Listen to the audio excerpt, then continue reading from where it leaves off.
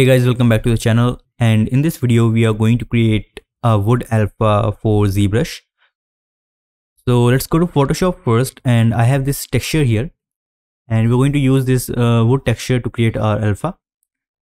So I'm going to go in image adjustment and click here to hue and saturation, or you can change it to black and white. I'm going to desaturate it. So select this and turn down this saturation.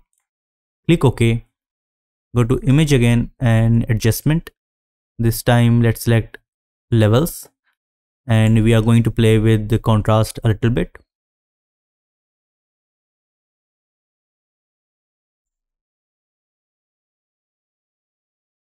Something like this.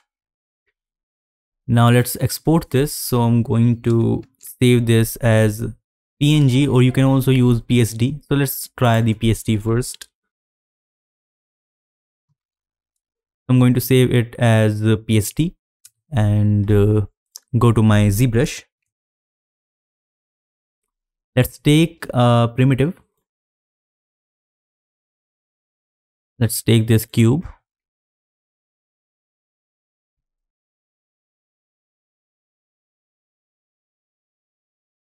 and scale it like this.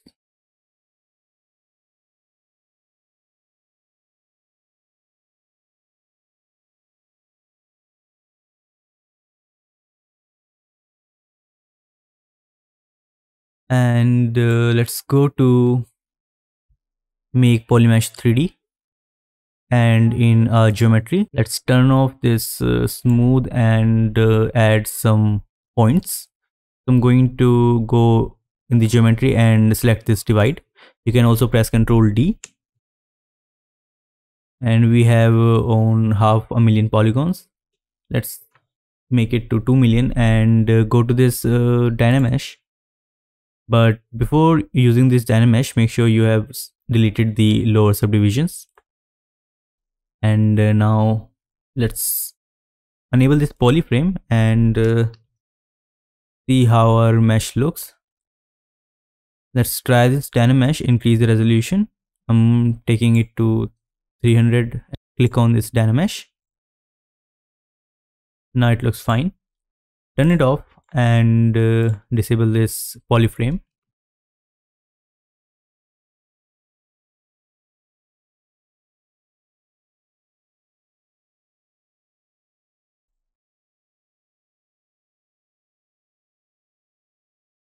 Now let's import our alpha.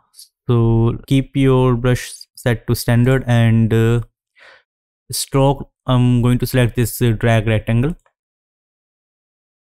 and in the alpha go here in the import and select your PSD file and open. Now we have this wood alpha, and now we can place it here like this. So if it's too strong, what you can do is you can just go back and increase the focal shift and decrease the intensity. Also set the intensity to Z subtract. And now let's try. And now you can add wood like fibers here.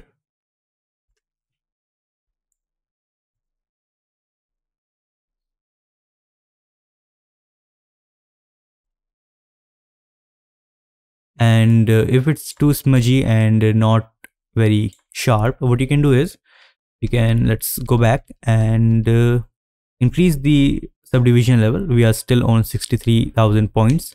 Let's turn it up to 1 million, and now try adding this texture, and now you can see these wood fibers.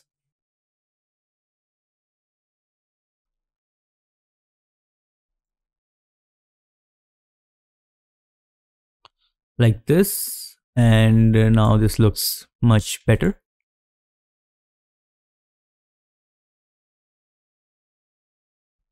So that's how you can create wood alpha for Zbrush and sculpt some realistic wood.